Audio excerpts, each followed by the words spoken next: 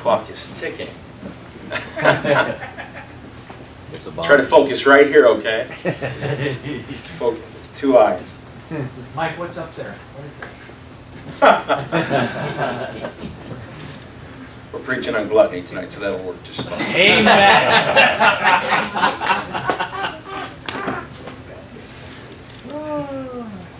I believe America is the greatest country on earth.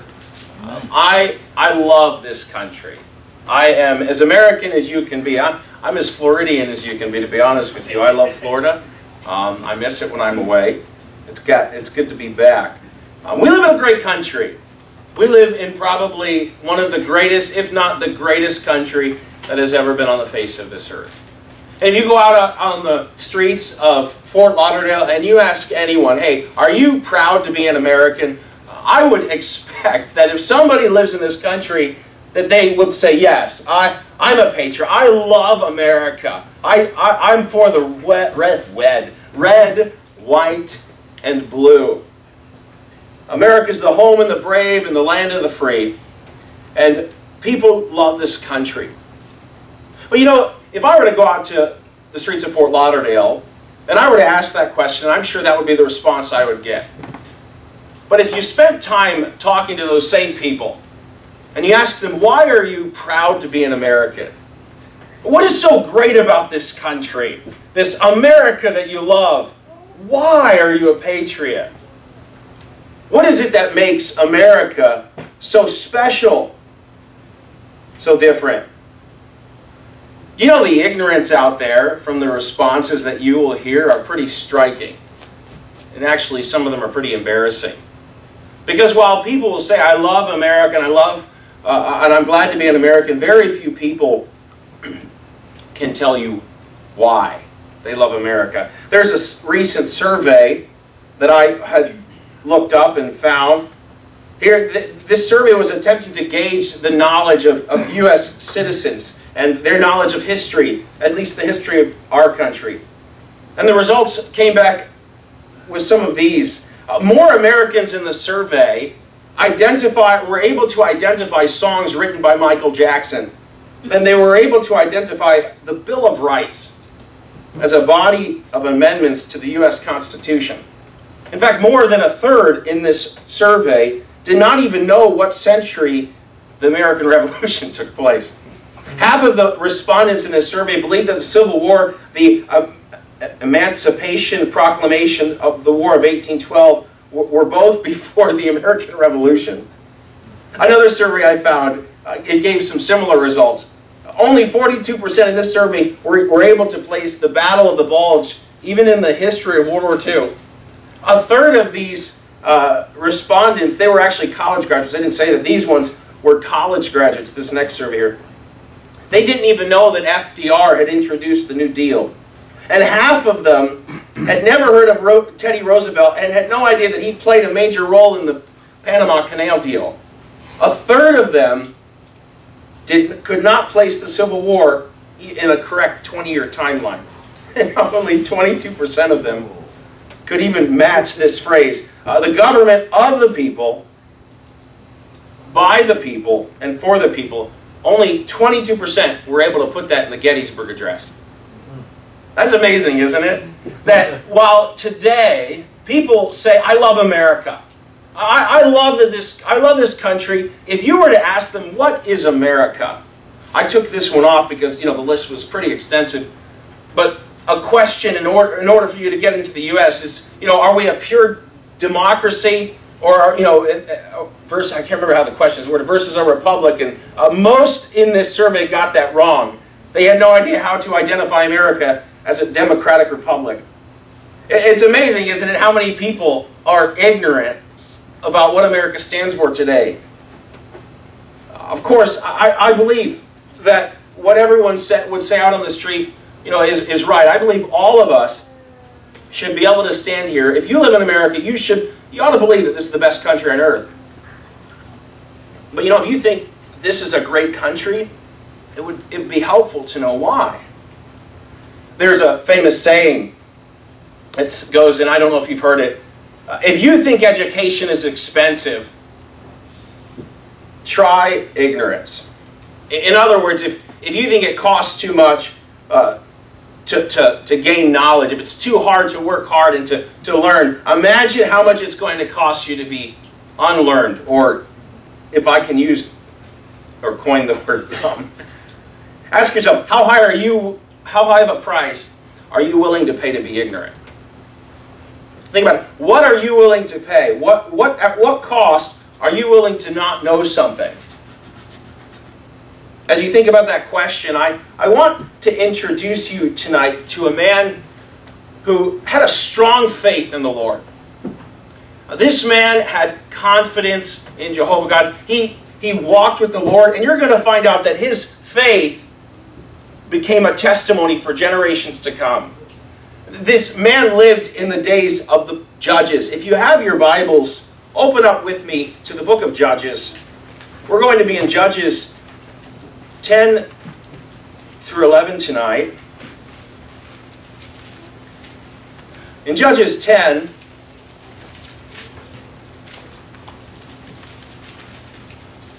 verse number 6, you're introduced, we come across the children of Israel again, who had once again walked away from the Lord. In chapter 10, verse 6, it says, "And the children of Israel did evil again."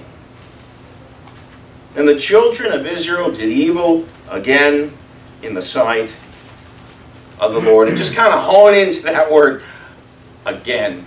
This is the 6th time that the nation, up to this point in the book of Judges, has turned their back on God. It's the 6th time they've allowed gods from the surrounding nations, nations which in Joshua, God told them to cast out.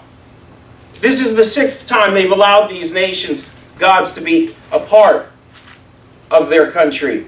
They had brought in gods from nations all over the Mediterranean. They had brought in gods from beyond the River Jordan.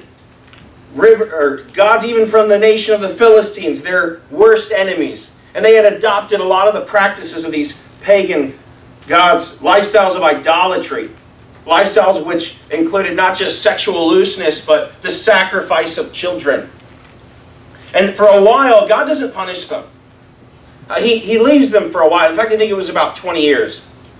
But eventually, the Lord judges them. He begins to punish them in Judges 10 yet again.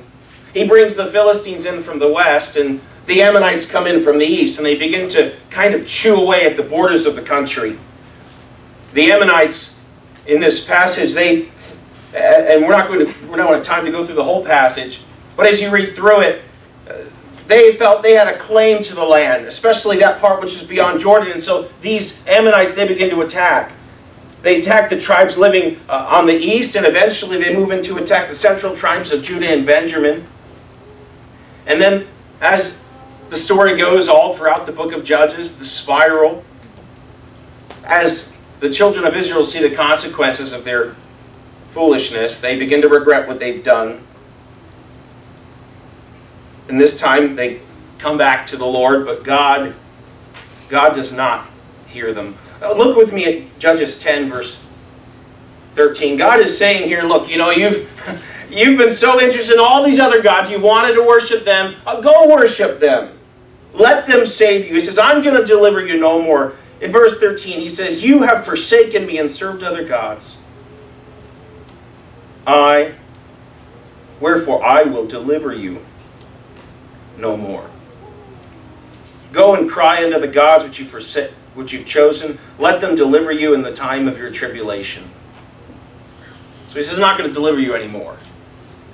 Of course, the children of Israel, they don't hear it. They fall upon the Lord and beg for forgiveness. And while it doesn't say directly that God is going to deliver them, you see the heart of God here.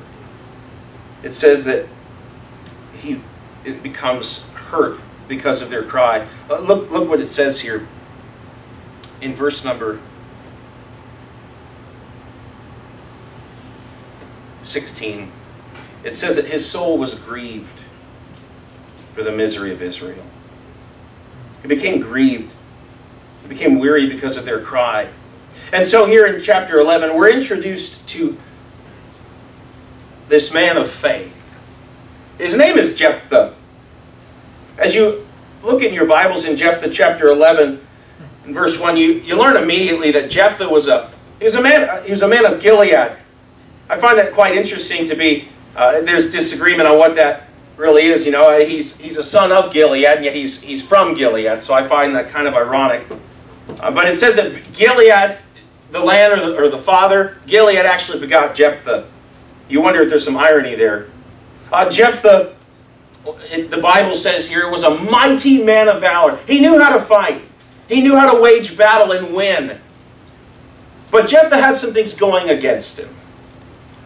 Jephthah was the son of a harlot. He was a bastard child. We read in verse 1, Now Jephthah the Gilead was a mighty man of valor, and he was the son of an harlot. And Gilead begot Jephthah. And Gilead's wife bare him sons. And as these sons begin to grow, the verse here says that they begin to pick on Jephthah. He's not a legitimate child, you know.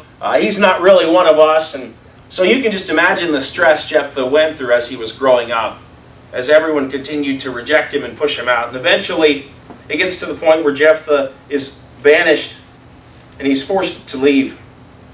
It says that Jephthah fled from his brethren and he goes to the land of Tob. Actually, I never looked up how to pronounce that, so pick one. He goes to the land of Tob and he finds a group of guys, and pretty quickly he's got a following. And he's cast out. And the interesting thing is, if you read through this passage, it's very similar to the way they treat him. It's like so similar to the way they treated the Lord, isn't it?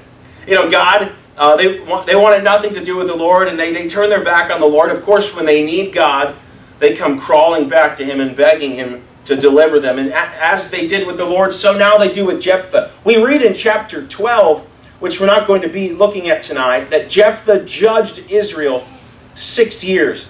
And so Jephthah was a judge.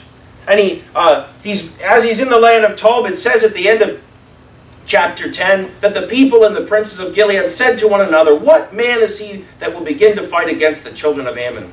He shall be head over all the inhabitants of Gilead. And they begin to remember Jephthah, and they remember that, you know, this guy, he knew how to fight, and it's as if, you know, the light goes on. What have we done?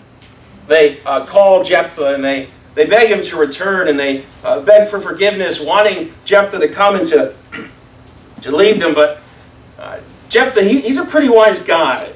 He's not hearing it. So right away, you know, he says, look, you know, you cast me out, and now you need me, and you're just going to bring me back in? I mean, how does this work? And so Jephthah says, no.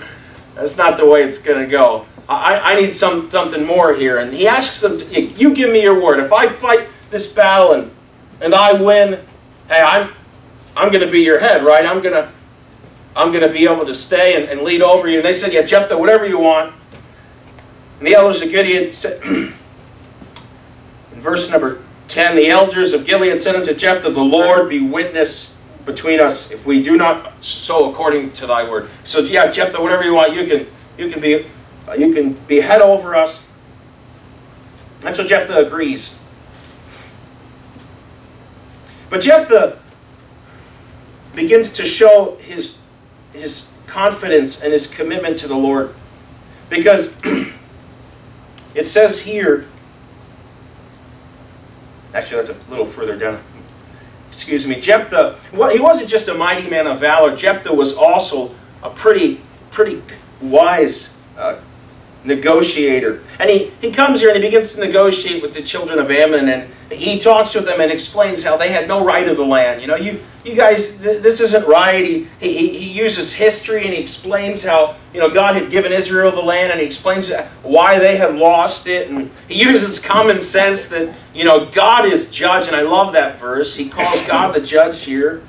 And he even uses reason, trying to get these Ammonites to understand that this is right for them to give Israel back the land. He doesn't want to fight at first. But if you were anything like the king of Ammon, he had an army, and he had all the ability to fight. He wasn't ready to give it up. Nothing Jephthah was saying was really going to impress him. And so the battle is on. And Jephthah, he begins to pray and to turn unto the Lord. He says in verse 27, after they had determined that the battle was going to happen, in verse 27, Jephthah says, I have not sinned against thee, but thou doest to me wrong to war against the Lord. The Lord, the judge, be judged this day between the children of Israel and the children of Ammon. And there's a verse here I didn't write down, but throughout this passage it says that Jephthah brings all of this before the Lord.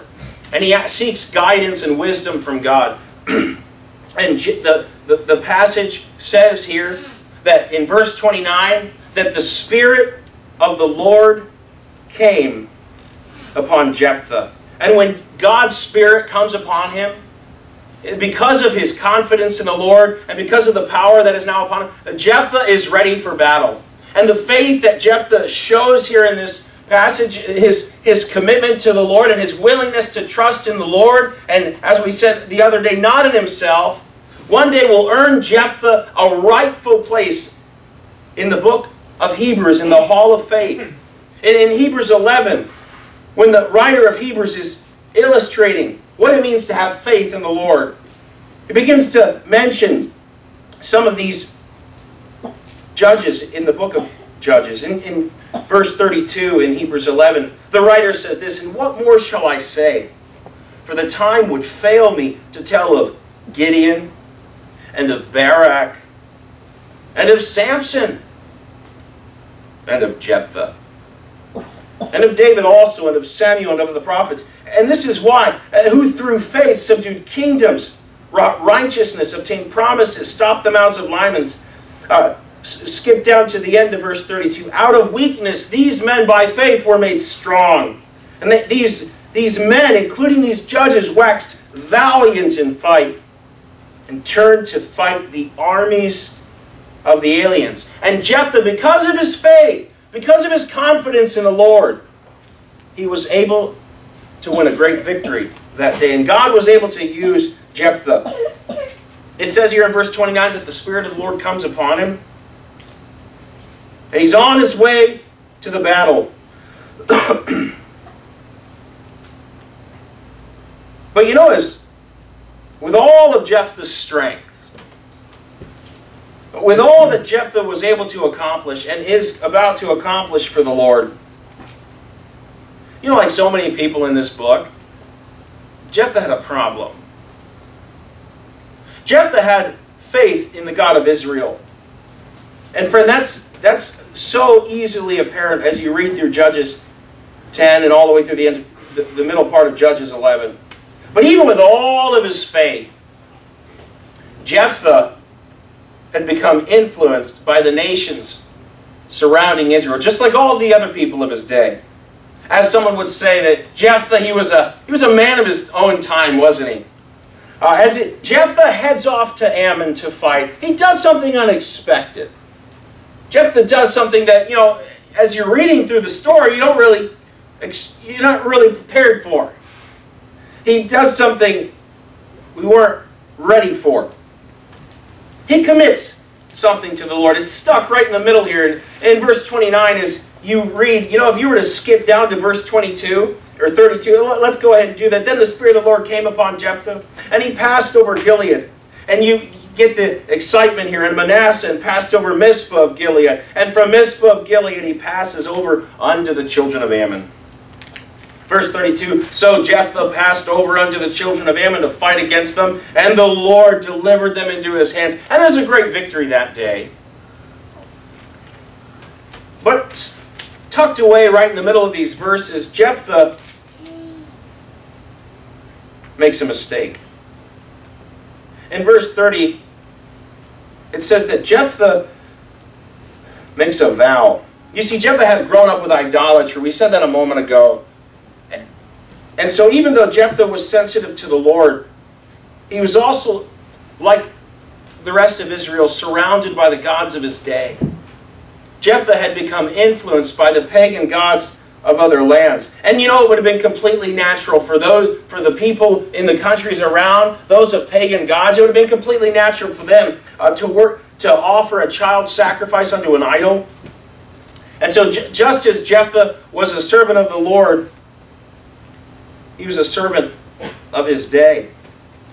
He wins the battle. It's an exciting battle.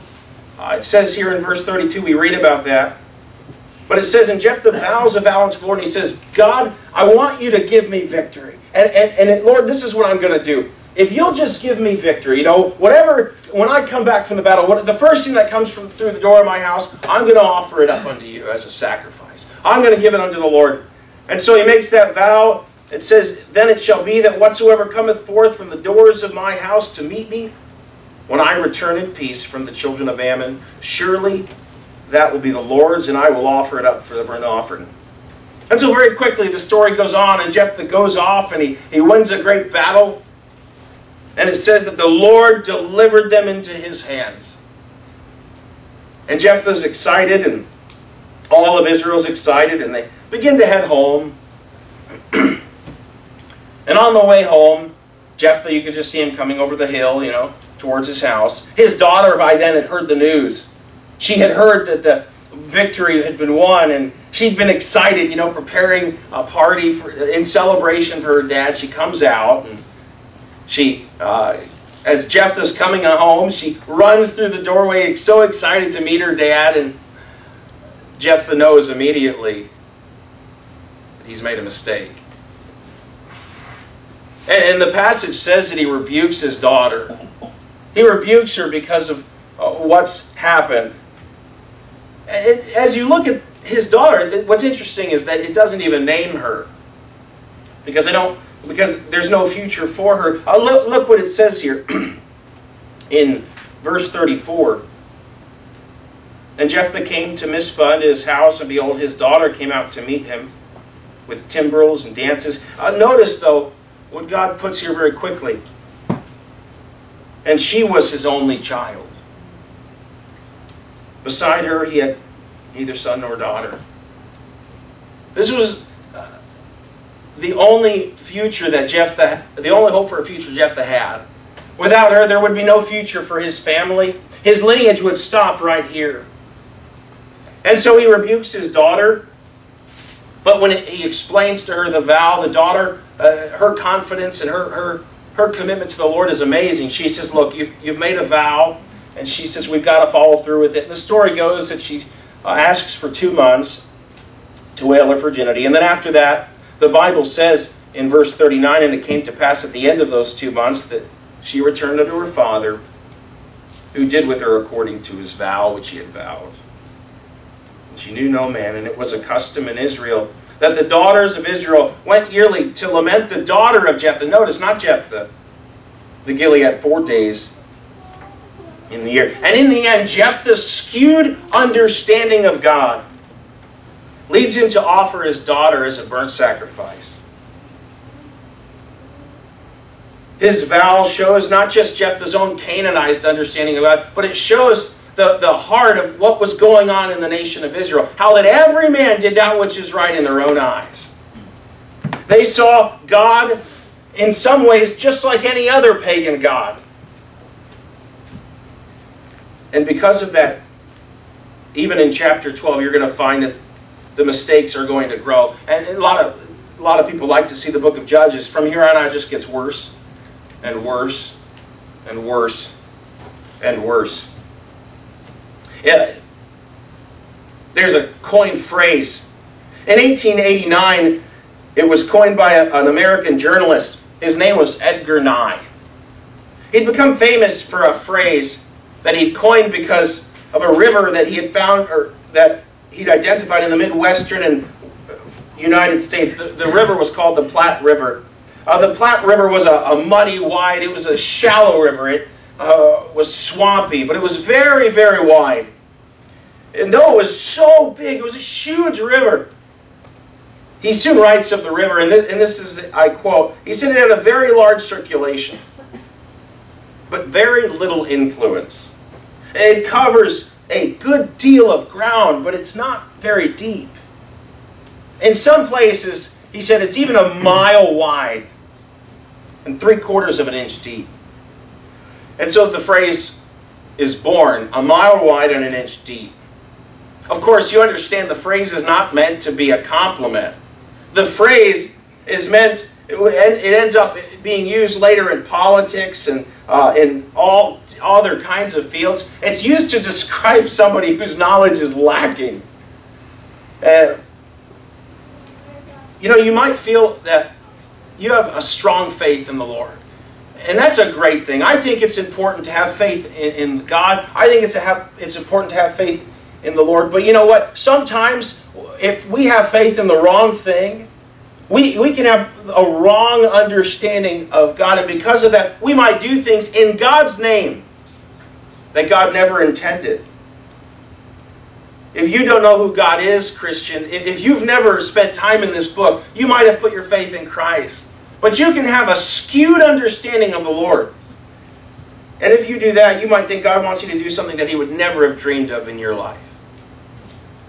Strong faith is important, but faith in the wrong thing is so dangerous. Bad theology can destroy anybody. And you know, that's what Jephthah had. He had a faith in the Lord, but Jephthah had bad theology. You know, someone has said this, that the more committed a person is in the wrong thing, the more dangerous they become. You know, some people actually believe that God has chosen certain people. And believe me, I'm not bashing these people today at all. But that God, for no apparent reason, actually has already decided on who can be saved and who cannot be saved. And you know, there are some people that actually believe that. Friend, if you believe that, can I tell you something? That's a skewed understanding of God. Yes, sir. That's bad theology. There are some people that actually believe that God's grace is, they have a skewed understanding of grace. They live most of their lives in depression and defeat. Why? Because although they understand that God's grace, you know, it was able to save them, but daily grace, you know, that's expensive.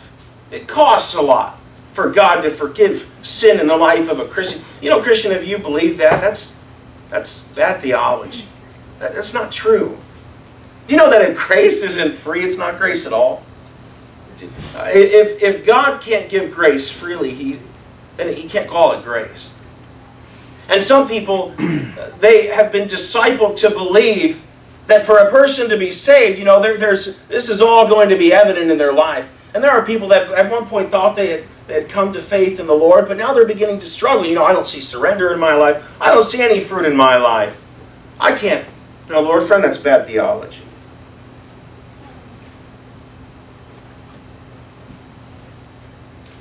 Jephthah, I believe he did love the Lord. But, you know, Jephthah was a man of his time. Jephthah, I think he had the opportunity to know a lot more about God than he ever did. But because of his ignorance, because of his skewed understanding of God, he made some big mistakes in his life. And so what's the message for us tonight? Friend, have faith in God. My prayer is that you walk by faith every day of your life. But do understand something. Have faith in God, but have an understanding of God that is rooted in the truth of Scripture. And so when you are confident, you know that you're confident in something that's in this book. Because God is not going to be blamed for our mistakes. You understand what I'm saying, don't you?